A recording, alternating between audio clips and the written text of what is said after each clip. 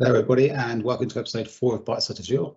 This episode we are going to move or show you how to move a subscription from one directory to another directory. Now please note this doesn't affect the billing relationship, so the billing relationship for that subscription stays the same, but you actually do move that subscription from one directory to another one so you can combine directories in one place, for example. To do that, what I've done is I've set up or I have a number of subscriptions associated to different directories. So at the moment, I'm going to move this subscription, which is my IBM one. So this Visual Studio Enterprise subscription here, I'm going to move that from the IBM directory to the Microsoft Cloud Block directory, which is over here.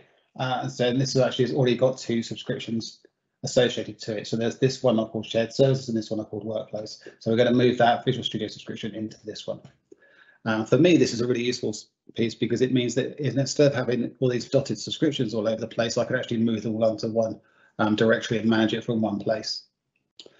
So anyway, to do that, I just need to go into the subscription here. Now, obviously, you can do it via the subscriptions here, you do it through the recently accessed items, you can search for it or get it from the blade.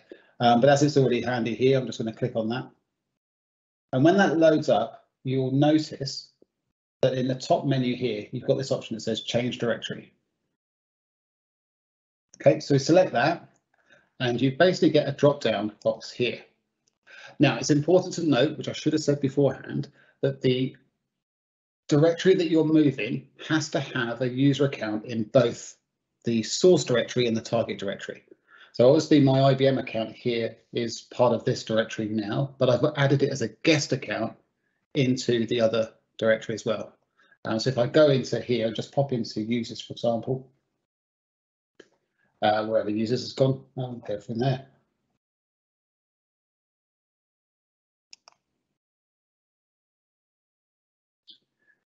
You'll see that in here, and I just drag that across a little bit extra, you'll see there's my IBM account that's been added as a guest user in here.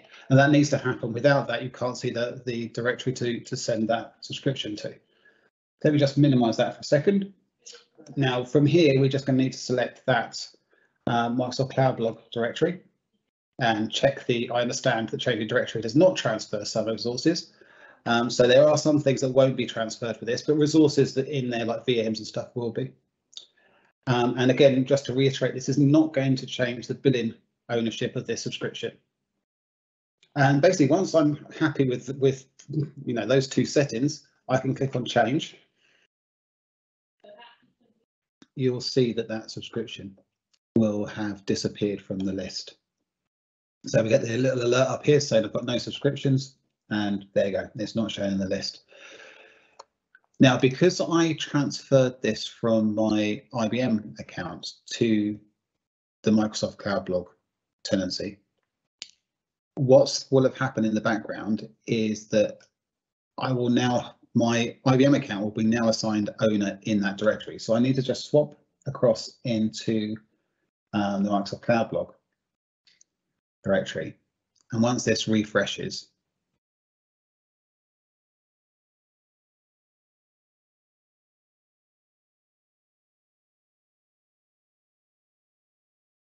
excellent. You'll see the little pop-up that says the subscription is there, and you'll see this it's picked up here as well. There you go. So I've successfully transferred that subscription from the IBM tenancy into my Microsoft Cloud Block tenancy, and it's kept the IBM.com account, even though there's a guest account in that tenancy as the owner. So at some point I'll need to go and swap that out and just make it align with the other security profiles I've got in with this tenancy. But that is basically how to move a subscription from one tenancy to another tenancy. And again, just to reiterate, that doesn't change things like the billing ownership for that directory. Okay, so thank you very much. And we'll be looking for another episode next week.